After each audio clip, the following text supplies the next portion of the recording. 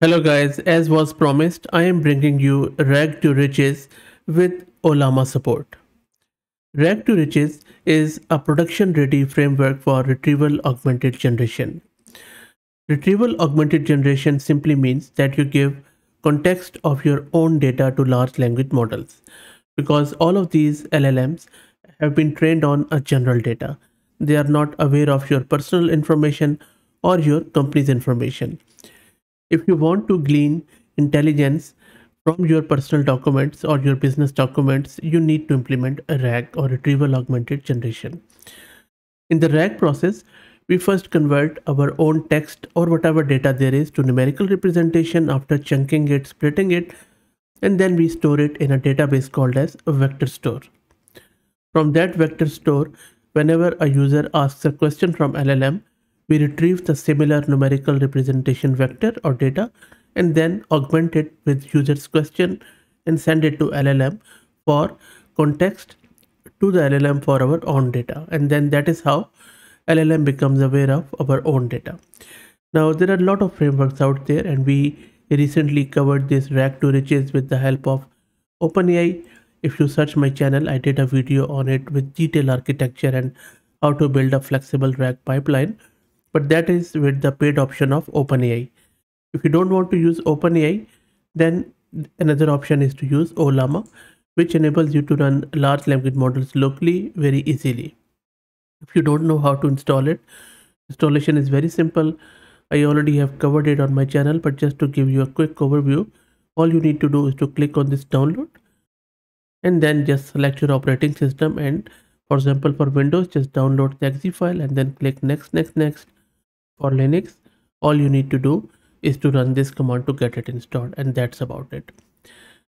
Okay, so for the purpose of this video, we are going to install rag to riches with the help of Ollama, and then we will also see how can we do the rag pipeline.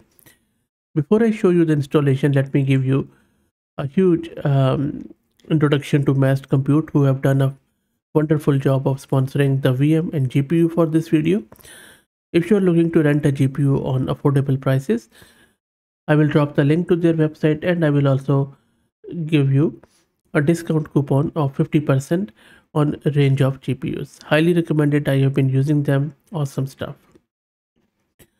Okay, having said that, let's go to our local system and then we will get cracking. Let me move over to my terminal where I'm running Ubuntu 22.04 and I'm using this NVIDIA card of RTX A6000 with 48 GB of VRAM. Let me clear the screen. Also, I already have Ollama installed, so if I do Ollama list, you will see that Ollama is already running on my system, and I already have Llama 3 8 billion. So once you install the Ollama like I showed you, if you want to run a model, all you need to do is to just do this Ollama run or pull. You can do the run to run it or pull to just download it, and then model's name, and it is going to download the model for you. That's about it. Now, as I told you earlier, then the RAG pipeline you would need to store your numerical representation into a vector store. There are heaps of vector stores out there. For this video, the default for R2R or RAG to riches is PostgreSQL. So we are going to install Postgres first, and then in order to enable a vector functionality, we would need to install and activate the PG vector, which is a vector extension for vector store in Postgres. So let's get started. First up, let's install Postgres. Installation of Postgres is quite simple. All we need to do is to run this command with sudo, and it is going to install it. And don't worry about these commands. I am going to put all of these commands in my blog, and I will drop the link in video's description along with R2R's repo. So next step, you need to install this apt. Just press enter here, and it is going to install it. And these are the only two commands which you need to install PostgreSQL. It's quite lightweight RDBMS and open source too. Let's clear the screen. So we have installed Postgres. Now, in order to install PG vector with Postgres, all you need to do is to do this. Press Y here, and it is going to install the PG vector for you.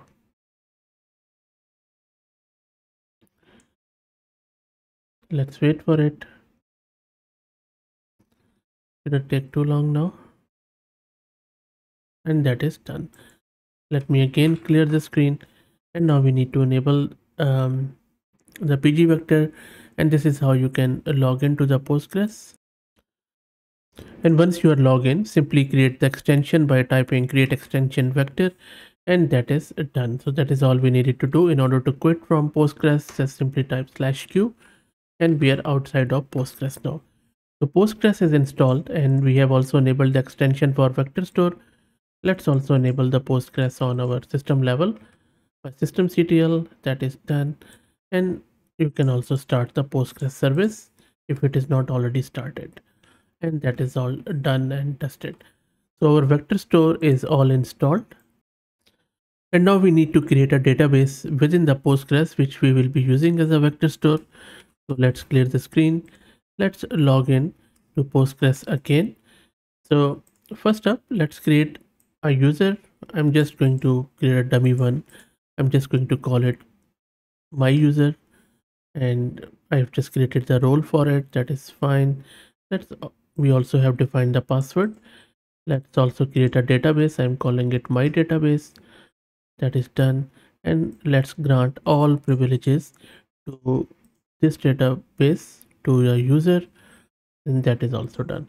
So now we have our username, password, and the database name. Let's quit and set all of these values as environment variable that is needed for R2R. And before we set that, let's also go to my home directory, and then here you can just create a new directory R2R, and then let's cd to it. I already have created it just to save you the time. And then from here, let's activate the Conda environment. If you don't know what Conda environment is, I already have done heaps of videos which you can check.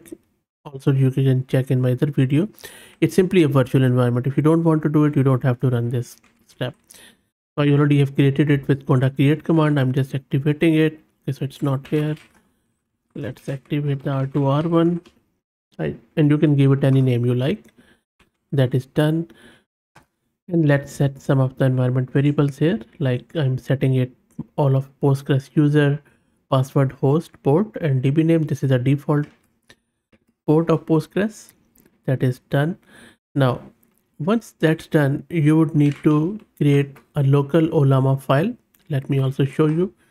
So just do touch local underscore Ollama, and it will create the above file. I already have it, as you can see. So if I show you this file, these are the contents of these files which integrate R2R with Ollama, and we will be installing R2R shortly. So first create this file, and here you put in embedding and vectors are the same thing. So we are telling it that these are the default model for the vector, and then this is the local provider, and these are the things which we are not including because R2R doesn't support multimodality at the moment. So you can't do the RAG with images or video or audio. You can only do it with the text.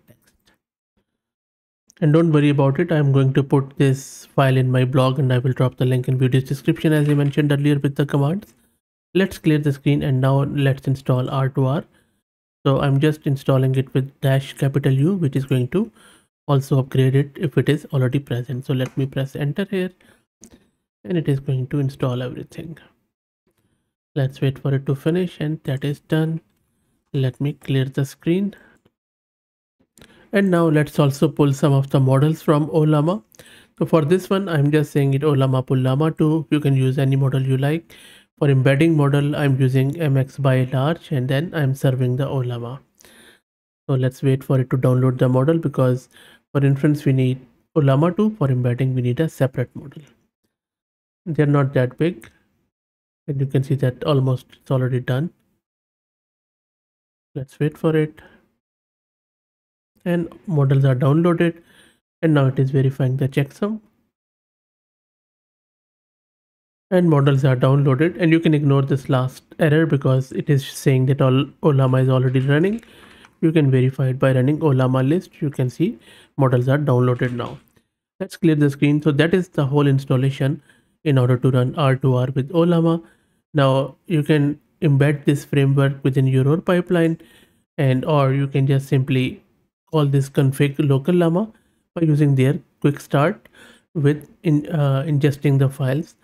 So this command is just going to download some or use the files from their own repo. If you want to use your own files, you can point it to your own files. So that's pretty much it. And once you run your pipeline, you will get some result like this, where it is going to check the Ollama provider, go the check out all the similarity search, and then it is going to return you the results if there are any. So all in all, the process is a bit cryptic. I would say that you would need to set up your own vector store, but once you get it running with Ollama, it's all free, it's all easy. You can run it with any vector store of your choice too. It is quite flexible. But what I have read in their report, they are still, I think, working on this local modalities. So if you're my observation is that if you want to implement it in production, don't go with Ollama at the moment. With R2R, use OpenAI. It works really well with OpenAI at the moment. But I'm more than sure in the coming months, I should say 2-3 months, I think this project, if they keep working on it, should be a really good one with Ollama, and we will revisit it to see if they have improved this open source local modalities and also local models, or it is still in this stage. So all in all, a good project. I think they just need to make sure that they adapt it more towards Ollama and improve this, because this seems quite rudimentary at the moment. But OpenAI is one really good. That's it, guys. I hope that you enjoyed it. Let me know what do you think about this project, and if you have been using it, share your experience. If you like the content, please consider subscribing to the channel, and if you're already subscribed, please share it among your network, as it helps a lot. Thanks for watching.